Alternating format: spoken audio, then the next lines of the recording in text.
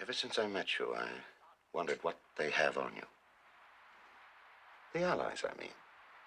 They've got me handcuffed. If I don't work for them, I lose my business. Oh, I see. Yes, I have something to lose, too. If I don't help them, I lose my self-respect.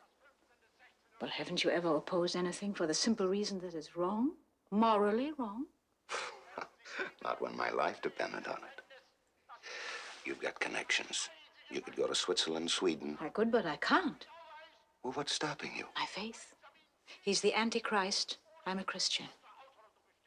If I don't oppose him, my religion becomes a mockery. Your religion also tells you to love your enemies. I tried to be a Christian. I never hoped to be a saint. You don't think when they hang that paranoid that's going to be the end of persecution? Another greedy psychopath will come along but and this is now, and I'm here. And I must do what I must do. And risk your life doing it? Yes, if necessary.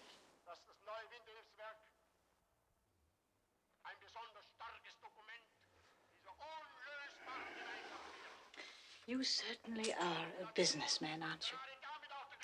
You look at war in terms of hundreds of tanks and thousands of planes and millions of men, like some sort of a wrestling match on a gigantic scale. Try thinking of it in terms of a single truck on its way to a concentration camp, and what's shivering inside it. I feel sorry for those people, deeply sorry. I suffer for them. But not with them. That's the difference. Someday, though, you might. You'll see a stranger, a complete stranger, being bullied and beaten. And suddenly, in an agonizing moment, he'll become your brother.